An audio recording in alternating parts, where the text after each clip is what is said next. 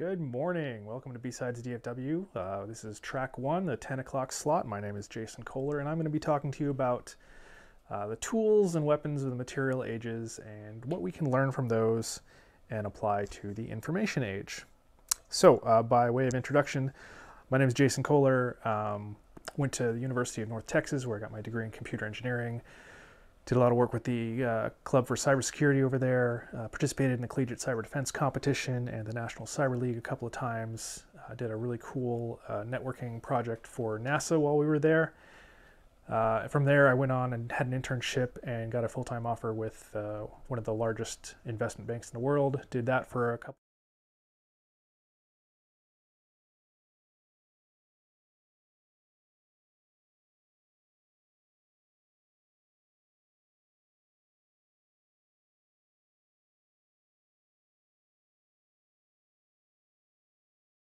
Warfare and how the tools of the Stone Age, the Bronze Age, and the Iron Age were created and how they play into each other, and a little bit about how that works with the new and current information age. And we'll be taking some questions at the end. All right, so just kind of an overview about what tools in warfare and how they come in.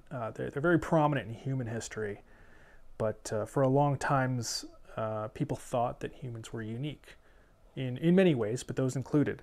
And so initially, people thought that humans were unique in our intelligence, but we've since learned that a lot of cephalopods are very intelligent. We've seen octopuses and other cephalopods find very creative ways of solving puzzles and retaining information and memory. And then it was commonly thought that our emotions is what made us unique. But I would argue that anyone who has a pet would tell you that emotions are not unique to humans. I have a dog. We'll be talking about her at a later talk this afternoon. And I am fully convinced that emotions are not unique to humans, because my dog displays a lot of emotions. We've then kind of determined that speech and language are what makes humans unique, the ability to convey information to other members of our species. Well, this has also been disproven. There's been several experiments with crows and other corvid birds where people have gone and disturbed the birds, and generations later, using the same disguises and masks and clothing, these birds, these new generations of crows and other corvids who had never seen this before, already knew this was an enemy and went and attacked them and defended their territory against this unknown invader that their predecessors, previous generations, had seen and described to them. This is the only logical conclusion that how they could know that. Interspecies friendship was also thought to be unique to humans. You know how we've tamed dogs and horses, and we keep cats as pets and goldfish and things like that. But there are many animals that do this as well.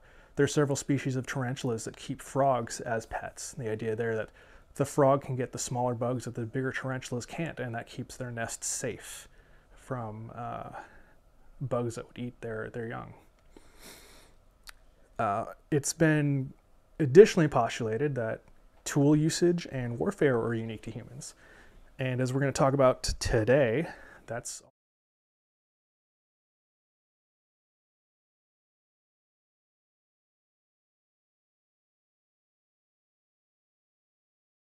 and how we turn those into weapons and use them for warfare. And so we're going to talk a little bit more about some tool usage common in the animal kingdom besides humans. So it's been pretty commonly observed that apes and various monkeys will use sticks to fish termites out of termite mounds and eat them. There's also the anvil technique, where they'll smash something between a large rock and a small rock in their hand. This is definitively tool usage. Elephants also use sticks to scratch themselves where they can't reach, similar to how we have back scratchers as well. Dolphins have been observed using sponges when they forage in the sand at the bottom of the ocean, so that the stingrays and things like that can't penetrate the sponge and get to their skin and hurt them. And so they use that as protection. Otters are commonly known to use rocks to break open shellfish that they find. to the point where certain otters have favorite rocks. They've got little pouches under their arms that they keep them in. And it's been observed that some otters pass their favorite rocks down through generations. And so you'll have an otter who has their favorite rock tool for breaking open shellfish that they received from their parents, who received it from their parents. This one was interesting. I discovered while researching this. Brown bears have been observed to use rocks to exfoliate their skin when shedding and molting. And so I thought that was really interesting to accelerate that process. And octopuses have been observed to use shells and other hard objects to create a portable home, if you will. So there's the octopus that'll take old seashells and coconut shells and carry them around with them as they move around on the ocean floor. And tool usage in the animal kingdom is so prevalent now that we've kind of taken a step further, that humans aren't unique because we use tools, but it's more that we're unique because we use tools to make more advanced tools. And that has not been observed yet. So it's a very interesting distinction.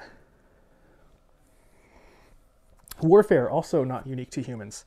We're going to go over 3 examples here. This is the Gombe chimpanzee war that's occurred in the Gombe Stream National Park in Tanzania in Africa. And this started in 1974, specifically on January 7th, where 6 members of the Kasakala community of chimpanzees ambushed a member of the Kama community. The 6 of them got him while he was feeding, and that particular individual, Godi, had been very friendly to the aggressor community before, and they went and they killed him in an attempt to take over the Kama territory, which they viewed as better resources and more feeding and things like that. Over the course of this 4-year war, the Kasakala killed 10 and enslaved 3 of the chimpanzees from the Kama community. And they only lost 1 of their own in the process. 3 of the Kama are still missing. That being 30 years ago, they're presumed dead, probably killed during that warfare. But also interestingly, they didn't keep the territory that they fought so hard to get. The Kalande community further south came up north and overpowered the Kasakalas and took the former Kama's territory. And so that's an example of warfare in the species of chimpanzees, specifically pan troglodytes. Another example of warfare in primates are the Thailand monkey wars. This started when COVID kicked off in February and March of 2020. There was a large population of these macaw monkeys in Thailand, primarily kept fed and resourced by tourists who would feed them. And of course the monkeys would also steal food from them as well. Well, come COVID, there was no longer these tourists coming in and providing food for these monkeys, so there was also a resource shortage. And so, as our species does, they began to fight amongst themselves, and there were multiple monkey gang wars out in the streets of Thailand. There were primarily known as the temple monkeys and the street monkeys, and they would fight for access to food and the ability to keep themselves and their own gangs alive. And this was the crab-eating macaws. I'm not going to pronounce that because it's been a long time since I've done Latin. And another example, outside of primates, but still in mammals, the Singapore Otter War. And this started in 2017 and is still ongoing. And this started in 2014 when a family of 5 smooth-coated otters moved into Bishan Ang Mo Koi Park in Singapore. And in 2015, they moved to the marina, which they decided was a better and more fruitful territory where they could feed their young and continue to flourish. So the Bishan family and the Marina family had been fighting ever since. The Bishans seem to be dominant at this point. It's important to note that there are 10 other romps or families of otter living on the island of Singapore. So it is not just those 2 families, but there's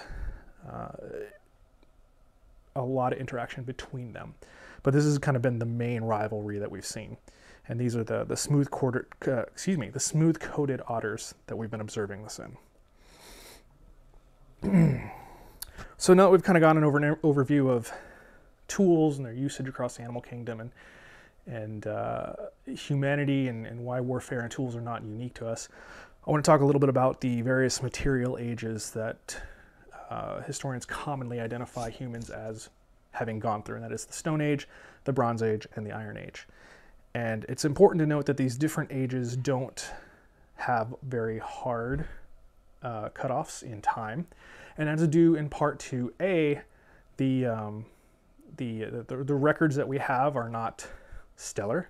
They didn't have things like Wikipedia and the blockchain trust to write everything down in when the Stone Age was coming about, so it's kind of best guessed based on archaeology.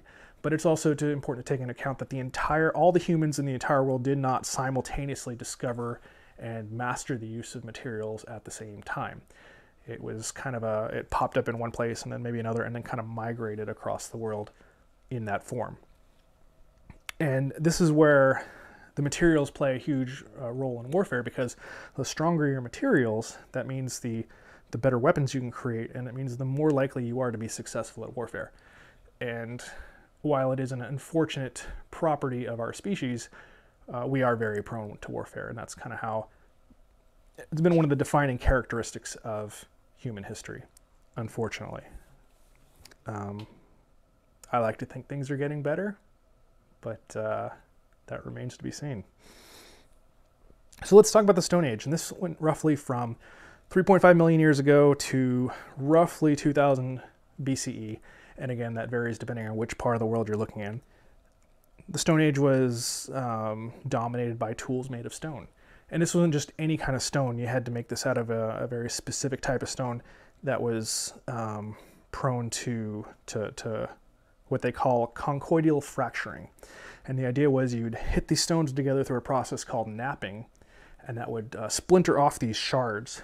And depending on how you hit the rock and with the grain of the rock and that kind of thing, you could get different shapes. And if you got the right kind of shape and you splintered it the right way, you could get a sharp edge. And that could become a knife or an axe or another tool. It's important to note that these didn't last long, and these had to be continuously replaced and recreated, but it was a heck of a lot easier to cut down a tree with a flint axe as opposed to a blunt rock, or even going and foraging for wood that way. It dramatically increased the means of production for both harvesting wood, pulling out other rocks, that kind of thing. And then when you wrap it on the end of a stick, you have a spear or an arrow, and now you have the ability to hunt. And this gives you access to more forms of nutrition besides just foraging and what you can catch. You can now actively go and hunt other creatures to eat them. The immediate parallel there is, in addition to being able to kill animals, now you can kill other humans with these. And so that is where the warfare comes into it. Now all of a sudden, if you have a sharpened flint arrow, you're more lethal to your fellow humans who have just clubs, because now you can attack them at range.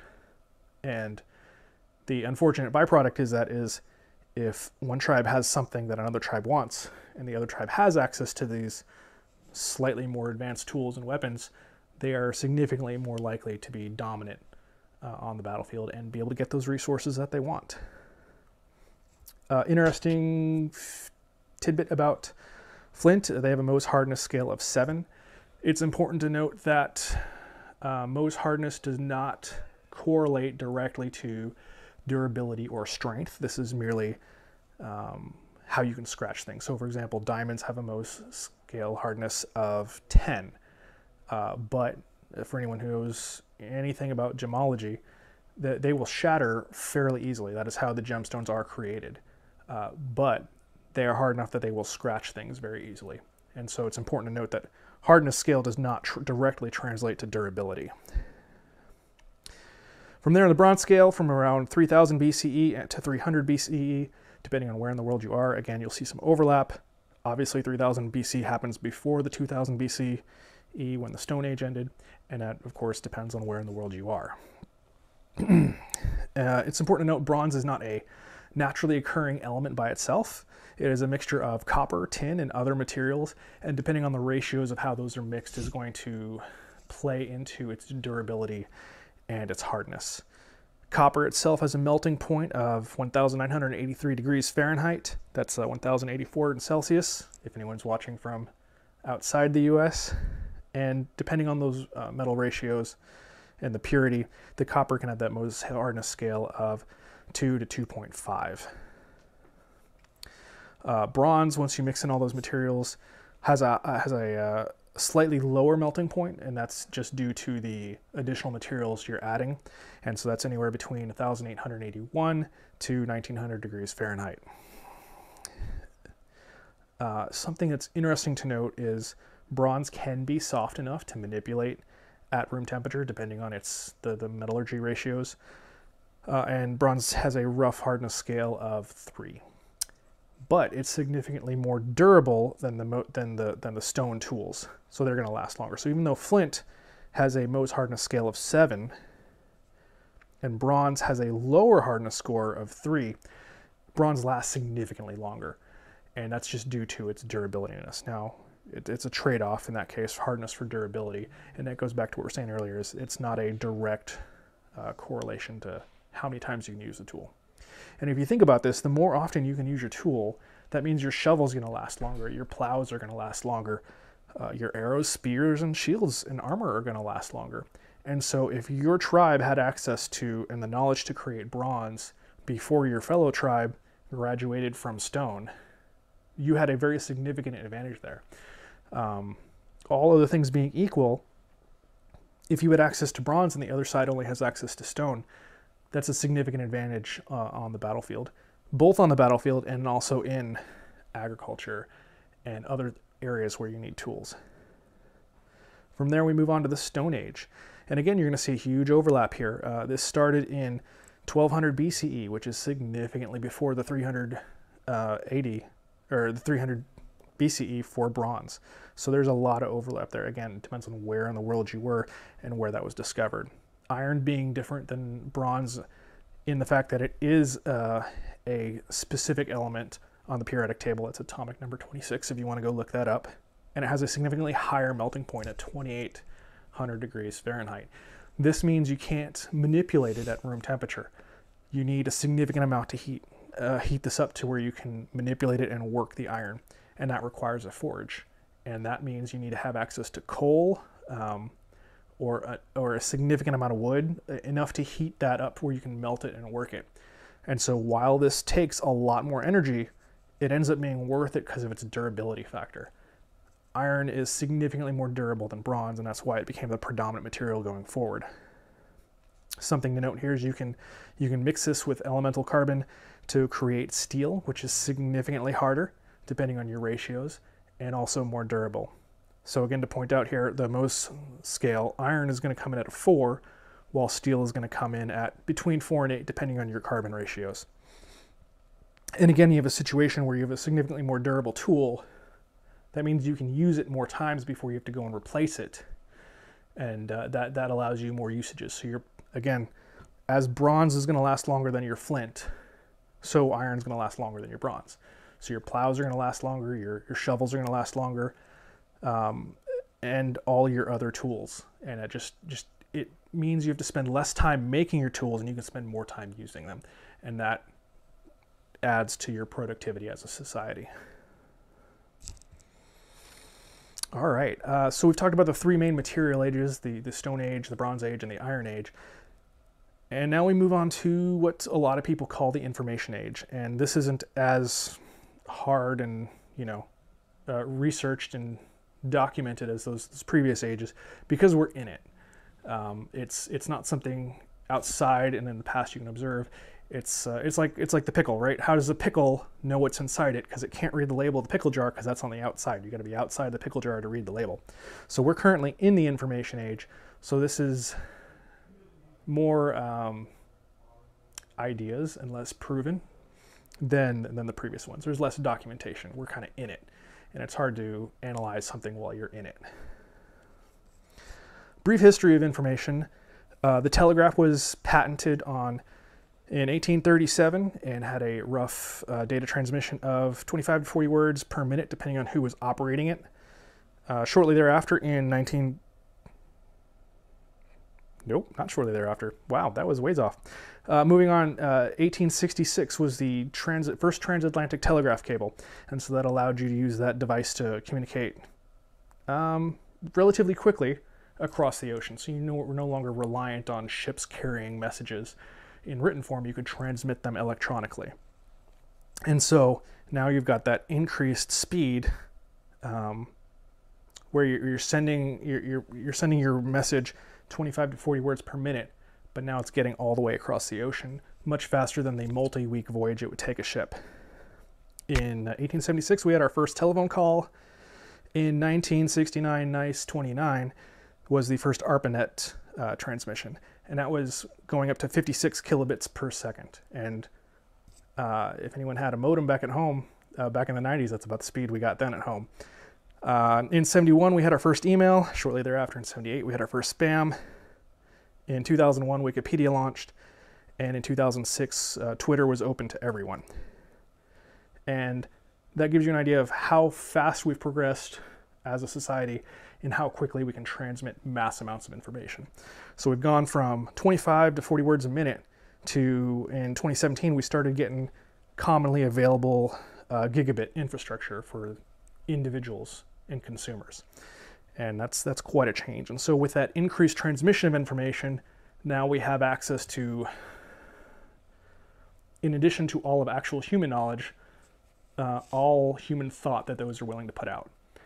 And that opens us up to not just what is true, but what do people think is true, and what do people want you to think is true.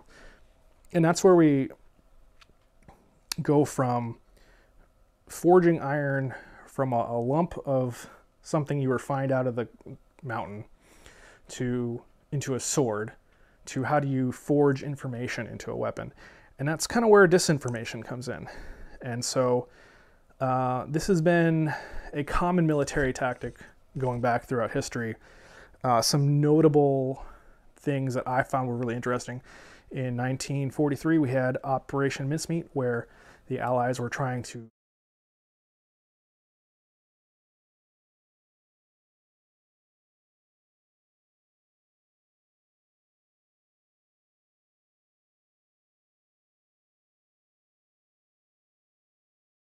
traffic to convince the Germans that we were going to land somewhere else, not in Normandy. In 1944, we had another disinformation campaign to convince them that we weren't going to land in Sicily, Italy, we were going to land somewhere else. And they took a homeless guy that had died from eating rat poison, dressed him up as a major in the Royal Marines, and they put fake invasion plans in his pocket, and they shot him out of a torpedo tube from a submarine. And the Axis powers found him and assumed everything in there was correct, prepared for the invasion at the wrong location, diverting resources and allowing the Allies to invade Sicily. And so some creative uses of disinformation there. In Vietnam, there was Operation Wandering Soul, where to convince the Viet Cong to leave, they did some audio tampering and made these recordings intentionally sound ghostly, and have recordings in Vietnamese telling people to leave this place, that was the ghosts' domain and their territory, and leave them to rest. We don't know how effective that was, but it's an interesting thought nonetheless. All right, taking information and I'm not going to say weaponizing or disinformation here for marketing and advertising, because I think that's a little stretchy. But it's important to note that information has value. And so the marketing and advertising information was a $138.6 billion industry just in the US in 2019. I couldn't find numbers on what it is today, but that's where it was then. Compare that to the 2020 census data of 333 million people in the US, and you can equate, how much are we really worth? How much is our information and opinion really worth to them? Recently, there was an article out saying that Snapchat, Facebook, Twitter, and YouTube lost $10 billion in revenue since April 26th, when Apple started their app tracking transparency policy. And so if those four companies lost $10 billion in revenue, how much was that information worth to them? And you cannot directly, you can infer some things, but it's not direct, right? And you can kind of correlate, well, how much is that data really worth to them? How much is your opinion worth to marketers and advertisers? How much are they willing to spend to convince you? And it's something worth thinking about. All right, some disinformation campaigns, opinions. Let's talk about flat Earth. It's not. This was proposed by Pythagoras in 500. The Earth being round was proposed by Pythagoras in 500 BCE. Important distinction there. Aristotle argued it during his time frame from 384 to 322 BCE. And this was actually measured in 2040 BCE by I'm not going to pronounce his name. Basically what he did is he put some sticks in the mud. He heard that in one town on the summer equinox, that sticks cast no shadows and the sun reached the bottom of the well on those days. So on that day, he was able to measure the distance between these two cities and then measure the shadow in the other town and then calculate with some fancy trigonometry what the diameter of the Earth is, its radius and circumference and all that. And he got to within between 0.8 and 2.4% accuracy of what we've calculated now with our space satellites and fancy technology that we have today. So, proposed by Pythagorean, argued by Aristotle, measured in 2040 BCE, and then photographed by NASA in 1946. Yet people continue to argue that the Earth is flat. I used to think it was a joke, that people were joking and trying to be funny and ironic, but when you sit down and talk to some of these people, I'm convinced that they're convinced. And it's a ride. Netflix has a pretty good documentary on this called Behind the Curve. I highly recommend you go watch it. It's very entertaining. All right, some more disinformation, vaccines. I grew up in an anti-vaxxer household. A lot of my family is still anti-vax. It is incredibly irritating. This was all started by a gentleman by the name of Dr. Andrew Wakefield. He put out a paper claiming that the MMR vaccine, that's measles, mumps, and rubella, caused autism. Well, we know now that it's more that the symptoms of autism tend to show up about the same time that we commonly have the vaccine schedule set for. So it's in the same way that ice cream sales do not cause shark attacks. They just both happen in the summer. This has been proven multiple times over and over. Dr. Wakefield withdrew his paper formally. He recanted the claim, but people still push this narrative for some reason, even though it's been proven that's not the case. 5G, this one's fun. Okay, 5G just makes your internet on your phone faster. Mind control not included, sold separately. It also doesn't cause cancer. Cancer is caused by ionizing radiation. That's a different type of radiation than the radio waves and EMF provided by our cell phone abilities.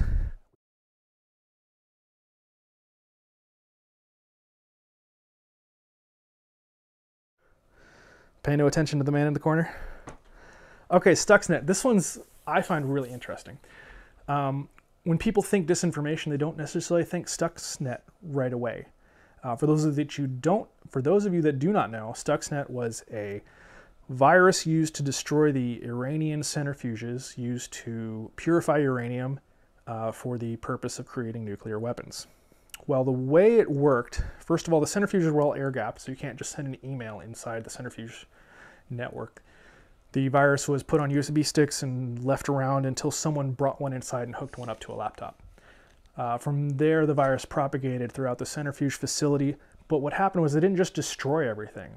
It was very random, and it was intentionally created in a way so that as the centrifuge failed, it was random enough and infrequent enough that the Iranians thought there was a manufacturing defect with the centrifuges, and so they turned the rest of them off. And so the idea was not to cause active destruction, but to convince the other side that there's a problem and get them to stop doing the thing. And that's where disinformation shines. It's not in its destruction, it's in getting someone else to choose something they otherwise wouldn't. Okay, we're going to touch on politics.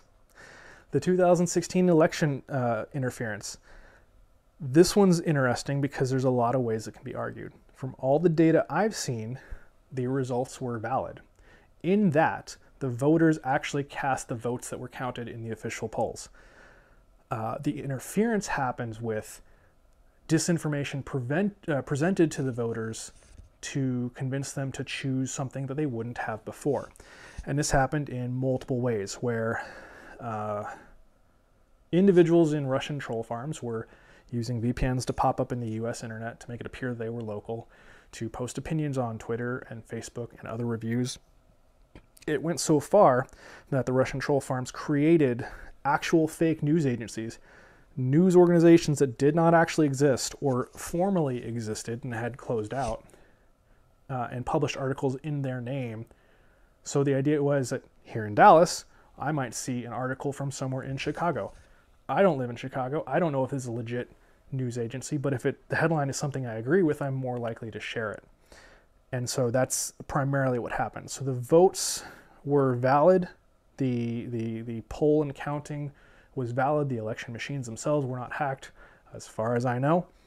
But what happened was the voters themselves were influenced to maybe vote in a way that they wouldn't have previously. Oh, it's important to note, the US does this too. This isn't just Russia. So before we go pointing too many fingers. All right, more disinformation. Looking at QAnon.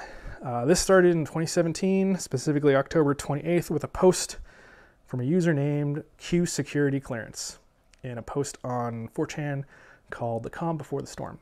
And it's been going wild ever since. This disinformation has led to the terrorist attack on the Capitol on January 20th this year, and has even gone so far where a bunch of these people showed up this past Tuesday, November 2nd, at the grassy knoll at the JFK Memorial, thinking that JFK was going to get resurrected, and I saw some posts saying he was going to proclaim Trump king. I don't understand it. I don't understand how people can believe that someone who's been dead and out of the spotlight for so long is going to come back and do something like this. But there are people that believe this enough that it's a strong enough political force in this country to be taken seriously. This country being the US, in case anyone's watching from outside. Welcome. I'm sorry you have to deal with all our shit. Can I swear? Is it okay? Okay. All right, some techniques that have come into practice for disinformation. You all know about Photoshop. You take someone else's face, put it on top of a different individual. I saw a really interesting analysis while researching for this talk where someone put Abraham Lincoln's face on top of an image for a known slave owner racist, and it was really interesting. It was actually only discovered by an accident at a printing facility. Deepfakes, a lot of you have heard about this. That's where you take AI, run it through a powerful computer, and you can make someone say and act and look like they're saying something that they never did. This is becoming more of an issue, though I'm surprised it's not gotten super prominent yet. And there's been a lot of work put into detecting these, but they're super easy to create to the point that you can get an app on your phone to do it for you. And if you want a custom one done, you can get someone on the dark web to do it for you for 20 bucks. More recent techniques, the troll farms, we talked about them briefly for the 2016 elections. You can use Twitter bots to amplify a message. So instead of one person saying one thing, you can have, several thousand people saying that thing. There's been a lot of good work going into detecting and removing those. But just as we get creative to defeat them, they're going to get creative to make better ones. So it's a constant battle. We also talked about the literal fake news agencies, like a news agency that does not exist putting out news stories. And that's mind-boggling to me. The idea that you can create from nothing an agency, an organization, and give it legitimacy just by claiming to be, a four-letter radio station or, some TV news station in a city that you've not been to, so you don't recognize. Other things that are less impactful I'm going to say from a political standpoint, product reviews, right? How many times have you seen Amazon? And okay, so this Amazon product has a, 500 or 600 perfect 4-star reviews and maybe only 1 or 2 stars. How likely are you to believe that, as opposed to another product that has way more reviews but is only like a 4 or 6? And so that's really interesting from that perspective, that a lot of effort's gone into appearing to be general consumers to affect the ratings and influence our purchasing decisions. Rebranding is another one. There's a lot of people that don't like Nestle because of their the way they operate their business, and so people refuse to buy Nestle water. Well, they're rebranded as other brands. So in this region of the country, we have Ozark water. That's Nestle. And so if you don't like Nestle, you got to look at what brands they own as well if you're trying to avoid them. Nutrition labels are also fun.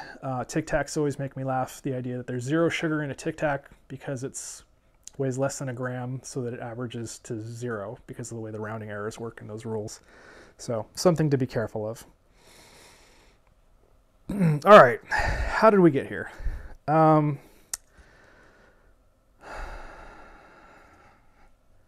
This is hard. It's just like, it's human nature, right? We don't necessarily want to be correct. We want to be proven correct.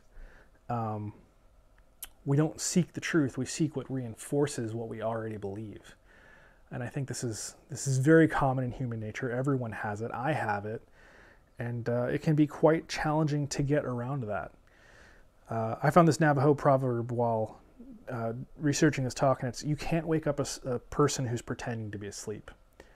You can't change the mind of someone who isn't open for their mind to be changed. So someone who doesn't believe the sky is blue, if you show them, that doesn't mean they're going to change their mind, right? The individual has to be open to change first. And you can't show someone who refuses to see. This is a screenshot from If Google Was a Person video on YouTube. And I don't remember what was happening exactly here, but someone walked in and asked... flu shot causes autism? Yeah, we talked about vaccines earlier. Right. Yeah. Watch the recording, man. We did Flat Earth too, so check that out. Where were we? Yes, okay, so the YouTube thing. If Google was a person, someone comes in and asks a conspiracy theory. I don't remember. I think it might have been Flat Earth. And the guy says basically, here's like a bazillion results saying that's not the case, but I found this one that says it is. And the person grabs the one and says, yes, that's perfect. I knew I was right, ignoring everything else. And so that can happen where we want to be proven right more than we want to actually be right. I saw another quote from someone, and it said, it's easy to fool someone. It's impossible to convince someone they've been fooled. But I think I'm getting ahead of myself because we're going to talk a little bit about combating disinformation. All right, so self-defense. How do you make sure you don't get fooled by the disinformation? Now, this is challenging. So what I do is I start by determining my values. What's important to me? What drives me to do things? What causes me to make my decisions? And once you've identified that, you can then identify your blind spots. What is so important to you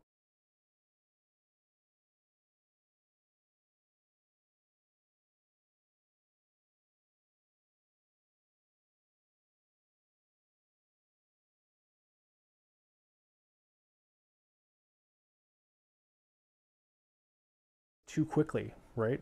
If you see a headline or a meme that you agree with too quickly, there's a decent chance that that's one of your blind spots, and it's worth checking on that. And that's something I do every so often, periodically, several times a year. I'll go through, why do I believe what I believe? What has caused me to choose this, that I believe this is correct, that I believe this is right? Is it actually? What are the consequences? What happens if I'm actually right? What happens if I'm wrong? And you can evaluate those and start to determine being open to being incorrect. And that's where you move from wanting to be proven right as opposed to just wanting to be right. All right, again, we kind of touched on beware of the memes and the clickbaity headlines. If you agree with it too quickly, you want to check on it, so verify those sources. There are some really good articles and links about how to spot fake news and look for logical fallacies. And those links will be in my slides when I post them. And so those are pretty cool. Just being aware of those and being able to identify them, super important. How do you help others identify disinformation? This one's really hard, especially if they've already decided that that's what they believe. First thing you got to do is you got to decide if it's worth it. Is it worth the effort to try and show this person that they are incorrect? Is it worth the relationship? And I'm not saying, is it easier to go with the flow and let them be wrong, but like, is it worth it? Is it something that comes up that often? Is that belief causing them to take actions that are hurting other people? And that kind of thing. And so, and that goes back to your values, right? So what actually is hurting other people? Is someone being anti-vax putting others in danger? Possibly. Where are your values? Is someone believing the earth is flat putting others in danger? Not directly, but it's still spreading disinformation and hurting people. Oh, climate change. I should have talked about that. I'm going to add that to the next time I give this talk. Thank you. Dang it. Why did I not think about that? Jeez. All right. Yeah, climate change. Climate change. Climate change is not a Santa Claus. It's real. Let's see. Okay, where were we? Yes, so decide if it's worth it. And then be aware of how people can fall into this disinformation. The fact of the matter is the world's a scary place, and it's a lot easier for some people to believe that the US government orchestrated 9/11 because then someone's in control and there's something causing things, as opposed to terrorists from the other side of the world, because that's way more scary. And I get it. That is scary. And it feels safer to believe that this was planned and orchestrated and that's just how it was. But at the same time, it's what do you want to believe versus do you want to be right? The moon landing. But the moon's not real. You believe people landed on the moon? That's another thing I saw was take it and escalate it and like make it even more weird, right? When someone gives you a conspiracy theory like that, just to see what they do with it. That can backfire though, so be careful. Let's see. Oh yeah, practice empathy. So part of learning how people can fall into this, you got to be aware that sometimes it's really easy to slip into this, and it can hurt and cause a lot of pain and be very hard to go from wanting to be proven right to being right. And so some people aren't going to change their mind. And this is the next thing is you got to acknowledge that sometimes you're not going to be able to change people's mind. As we talked about in the previous slide, you can't wake up someone who's pretending to be asleep. And that's important to know. And that goes back to the decide if it's worth it, right? Is the disinformation that this person believes actually hurting someone? The closer you get to yes on that, the more effort you might want to put into fixing that. But it's important to be gentle and roll with it and acknowledge that there's a chance that they might not change their mind. They might stay that way. They might choose to believe they are right as opposed to choosing to seeking what is right. All right, well, we've kind of been all over the place. We talked about tools, we talked about warfare, animal warfare, which is fascinating. And then a little bit about human materials and what we've done in some information age and disinformation campaigns. This is how you can get in touch with me. I'm very interested in any feedback or information that anyone might have. This isn't a scientific technical talk like, Intro to Cali or anything where I tell you exactly what to type or whatever. This is just kind of ideas and kind of stream of consciousness, if you will. And so if you have additional knowledge or other ideas or resources, I'd love to hear them. As you said, the climate change and the moon landing, that would be fantastic. Looks like we got 15 minutes for questions, so let's see what we got.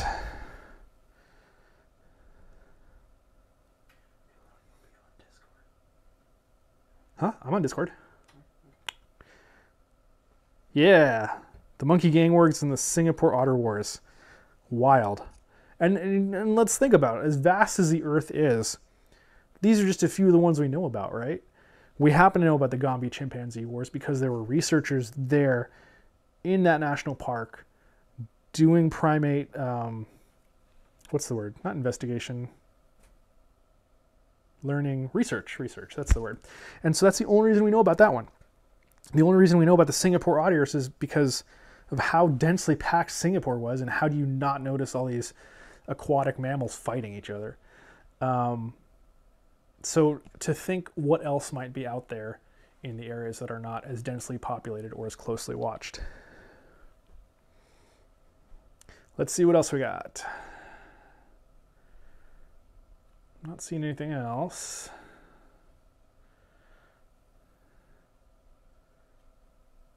Okay, that might be it.